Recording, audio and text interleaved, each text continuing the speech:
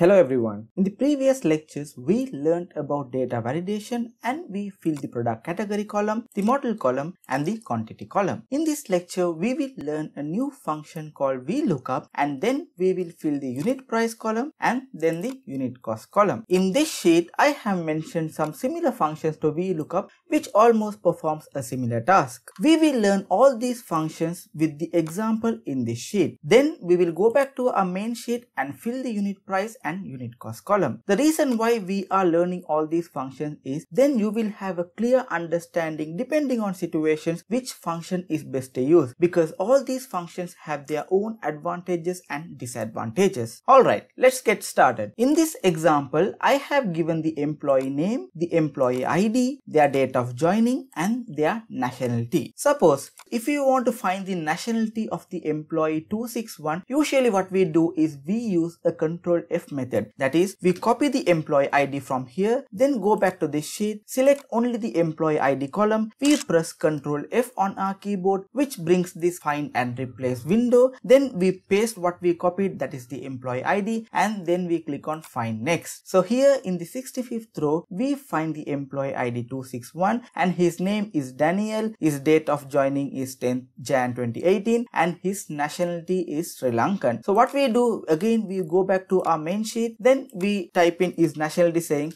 Sri Lankan. Just imagine if you have a list of 1000 employees and if you have to find the nationality of 100 employees. If you are using this Control F method, I'm pretty sure it's gonna consume a lot of time. So this is where all these functions come into play. These functions can perform the same task in less than a minute. Even if you have 100 employee IDs to find their nationality, their date of joining, all you can do in matter of minutes. So initially, we will be focusing on the VLOOKUP exact match and then we will see the other functions one by one. Now what is our objective? We need to find the nationality of all these employees. So here I'll click on this cell, then I will say equal VLOOKUP and the first option I get as VLOOKUP, then I'll press tab on my keyboard. Now if you notice, there are 4 arguments in this function. The first is the lookup value, then the table array, then the column index, and finally it is asking for the range lookup. And the range lookup is in square brackets, which means it is optional, it is not mandatory.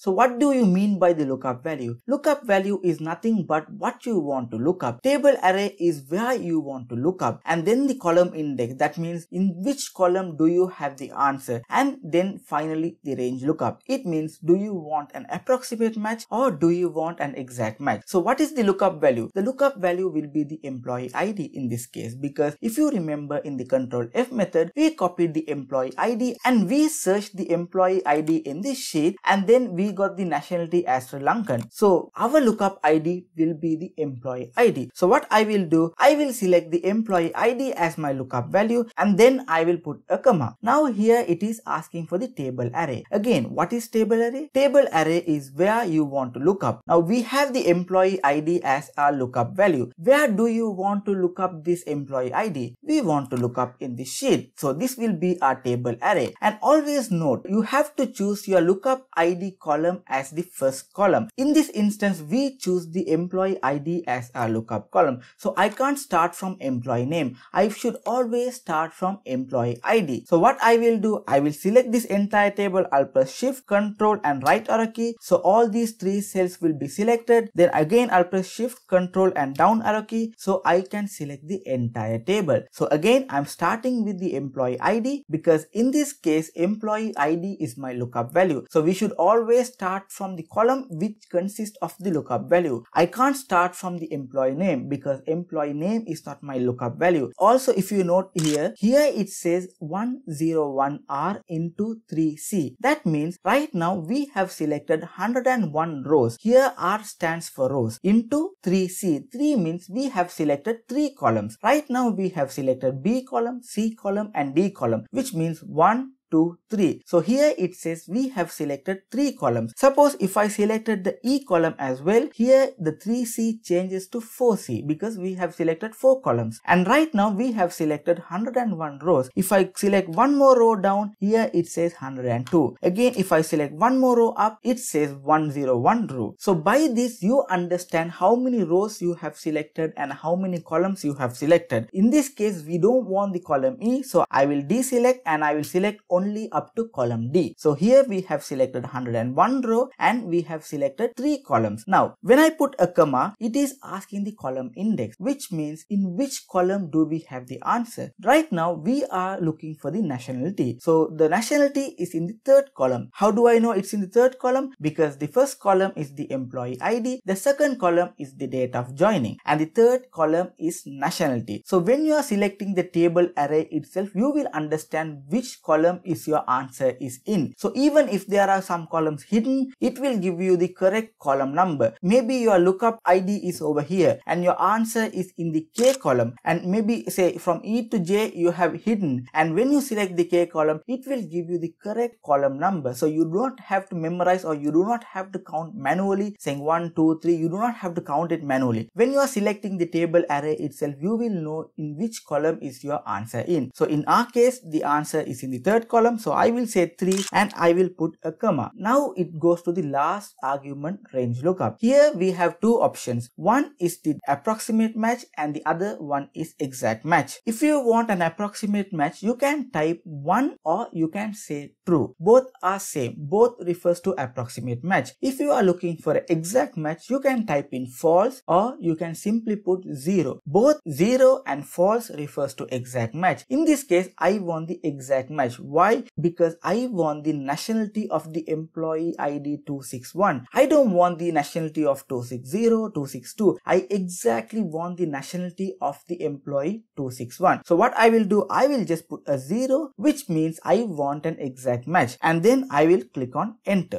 Now I get the nationality as Sri Lankan. If you notice, we are working on the sheet 1 and our main data is in this particular sheet. We are inserting the VLOOKUP function to retrieve the information from a different worksheet. So which means by default there won't be any $signs attached. We have to put the $signs manually. So what I will do, I will just click here and press F4 to lock these cells, because by locking the ranges, when I drag this down, I'm making sure that my original table array won't shift. It will be absolute. Suppose if you are retrieving information from a different workbook, maybe you have another workbook. Now right now we are working on the Excel lessons advanced workbook. Maybe you have another workbook and you are trying to use the VLOOKUP function to get the information. In that case, automatically the $sign will come in. We do not need to place the $sign manually. Since we are retrieving information within the workbook, within a different worksheet, we have to insert the $sign. So now what I will do, I got the nationality. I will just double click over here and I'll get the nationality of all these employees. For example, if I change this employee ID to 201, here also it says Sri Lankan, because if I go back to my original sheet and if I see the employee ID 201, his nationality is Sri Lankan. Again, if I change this to 202, the nationality automatically got updated to Canadian. Again, if I go back to verify, then 202 employee is from Canada, which is correct. So by using this VLOOKUP function, we can save a lot of time. In the next lecture, we will use the VLOOKUP function, but we will be focusing on the approximate match. So see you soon in the very next lecture.